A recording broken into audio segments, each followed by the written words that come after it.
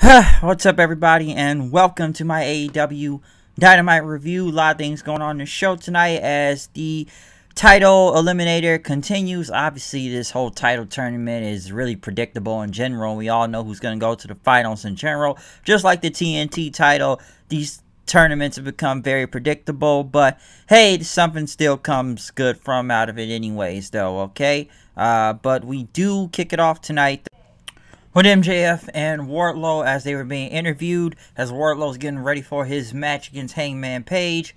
MJF say, Wardlow's going to win this whole tournament, but he is going to give his title shot to me because his contract is owned by me. So, yeah, when he wins the tournament, I will get the title shot, basically, as Wardlow had basically agreed to it then. Sammy Guevara came up then, very pissed off at MJF, basically tell him to cut the shit, saying we're not friends, you will never be in the inner circle, which, by the way, Sammy Guevara, I know you're trying to sound angry and everything, but it's almost like he's coming off as a tryhard, but then when you're going against somebody that's, 90 to 80% better than half of the roster at promo and whatnot, Sammy Guevara maybe not the best way to put in there, almost like he was trying to kind of forgetting lines at one point. Wardlow was about to do something, but MJF said, no, go get ready for your match. MJF said, I like what you did on Matt Hardy, but, I have one note for you on one of your promos and whatnot. MJF said, don't do it. MJF, but, Guevara said, don't do it.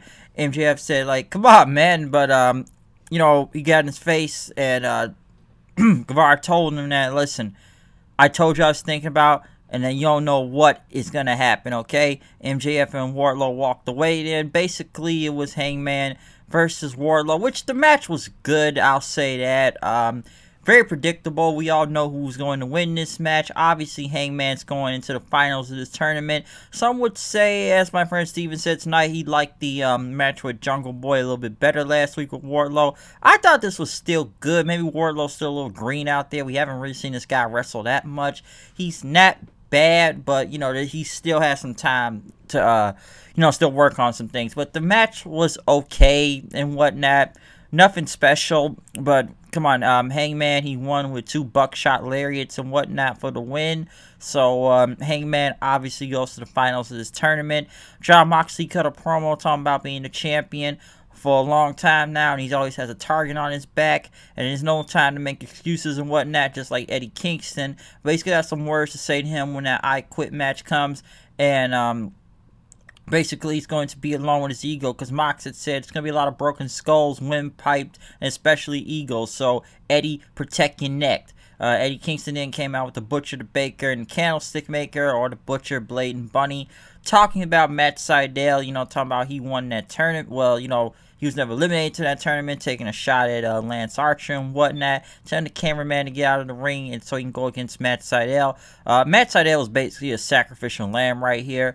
I'm kind of surprised they kind of got him in this position. How long has this guy been in this company again? It's like probably the 3rd time we've seen him on here. So why feed him to Eddie Kingston? I don't know why they did this for. This is basically, to get the whole I Quit match over. He held his submission in and, told him to quit. Basically, I'm sorry, Mox, I'm sorry. But I'm surprised they would put Matt Sydal kind of in this spot right now, instead of, I don't know, somewhere a little bit bigger, in my opinion. I don't know why he's kind of in this.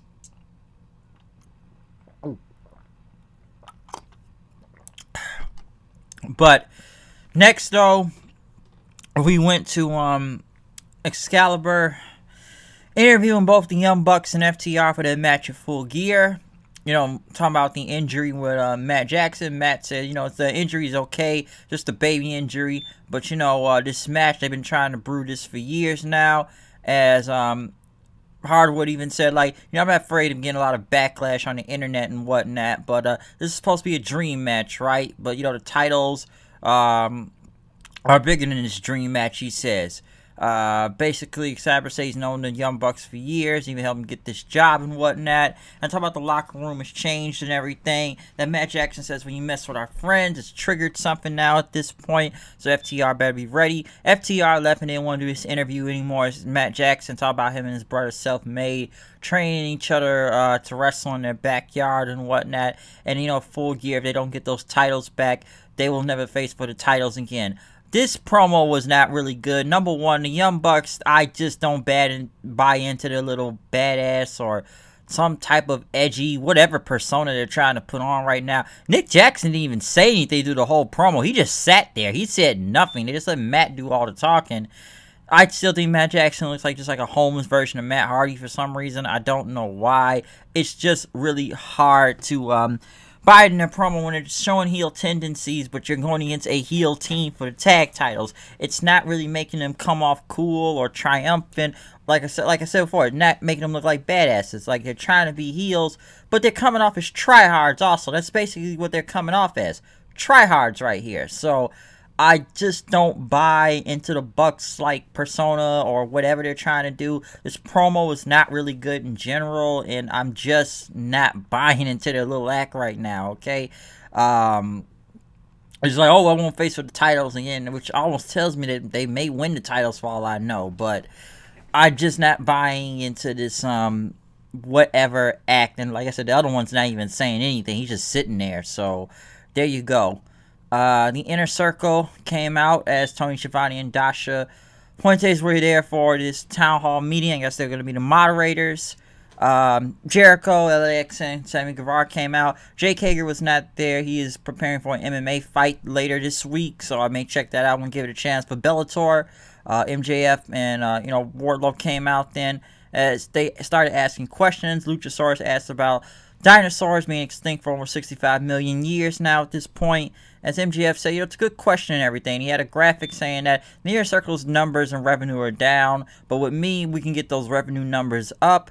Britt Baker and Rebel came in, as Rebel basically wanted to talk about how Jericho had this great smile. Basically, she was real horny for him for some reason. As Baker said, she loves him, JF, and but you don't have to be a dentist to see you have a terrible track record when it comes to friends in AEW. As Jericho said, it's a good point and everything. And yes, he's aware of MJF's past, and that if they tried to take him, that's why he's not joining Inner Circle, because if he tried to betray us, we take him out right now. But MJF said, you guys got into this business for championships and money and whatnot. That's why you need to join this faction. Peter Avalon, the librarian, says, I'm just going to ask it, can I join the Inner Circle? They laughed him off and said no. Next, we got Mr. Eric B. from Cody, Wyoming. Eric Bischoff came in, which I'm starting to feel like some others, this guy is just almost doing anything to get a job at this point. I don't know. The only time I really hear about Bischoff nowadays is mostly buried in the WWE, which it's just justifiable. We all have done it too, but I do believe he's just trying to get a job in a way at this point. As he talked about JFK and everything, talking about what MJF can do for the Inner Circle, and says it's a great question, friendship and whatnot. And Bischoff, asked what the Inner Circle can do for him. And, MJF said, he may not be the best team player, but he can learn how to do it once he joins a faction. Bischoff said he knew Jericho for many years and called him a prima donna. Jericho got pissed off as Tony Schiavone told him to shut up. Basically, this is almost like another WCW war going on right here, so welcome back to Wednesday Night Nitro, folks. As Bischoff, say MJF, she has many likes of Jericho that you guys will end up just killing each other. As MJF, was pissed, Jericho said, answer the question. And, MJF said, would you ask when MJF stabs in the back. MJF said, I got a question for you then. Basically saying, he's done with Jericho about the whole last segment, last week's segment being the best segment of Jericho's career ever, which I'm not going to go into that. I've already said what I've had to say about that little Family Guy segment last week. Like I said, up and down on it, so I'm not going to sit here like it was the greatest thing. Like I said which I'll get to that in a second, too. I will say something about that. But, MJF went on and says, I've done a lot in AEW, but he says, what haven't I done? Jericho says, you haven't beaten me. So I'm going to give you a chance then at Full Gear, one-on-one. If you win, you can join the Inner Circle. And MJF says, I will do anything to win. You understand? Anything. As Ortiz got tired of him, says, all you do is run your mouth, okay? We're sick of this. I don't want you in this Inner Circle. Sammy don't want you in Inner Circle. Santana's kind of up and down on and everything. Jake Hager, if he was here right now in that train for a fight, he said you don't want an Inner Circle. And, you just want to entertain and whatnot, okay? You're not coming to Faction. Ortiz said, me and Sammy next week, we're going to face you and Wardlow. And that next week, you will not make it to the pay-per-view. Got it? This segment was okay. I guess this whole town hall thing is supposed to make fun of the whole presidential election, maybe in a way. Like I said, do I think it's better than the little Family Guy Brian and Stewie segment last week? To an extent, yeah, and whatnot. But it's my friend that said one point about this though tonight. It's like they become more sports entertainment than being the alternative to WWE. I've said that for a minute now. I said that last week, okay? And I said, go look up interviews of this if you want to. But remember, when they said before this company, they wanted to be a sports-based wrestling product. But they become more sports entertainment today than they become sports-based wrestling product, all right? Look it up, folks. Look it up. You can't make this one up. But you said, like, too much sports entertainment? Yeah, I know. There's more sports, I thought it was supposed to be a sports-based wrestling program. They got too much sports entertainment. I know they had a video package for Taz and crew trying to get Willie Hobbs to join their crew. Cody went against Orange Cassidy in a Lumberjack match, which this makes no sense because, this Lumberjack match was supposed to keep the Dark Order out of the match, but the Dark Order are Lumberjack, so that makes zero sense. That's some WWE booking type shit. Who booked that? That's stupid as hell, okay? And of course, the Dark Order members were going to get involved and whatnot. I know they did that trust fall thing with Cassidy where they dropped Cody. And, the Dark Order, they kept fighting, trying to get involved several times until, John Silver and them got in the ring trying to go for Cassidy. Cody got rid of him and did the crossroads on Cassidy for the win. He still retained the title as all the Lumberjacks start brawling some WWE shit right there. If Billy Gunn, I know he hit the famouser on one of the Dark Order guys as they still stood in the ring. Billy Gunn looks bigger than half the AEW people out there during that match, okay? Guy's still big as shit. Why don't they really do anything with him? I don't know.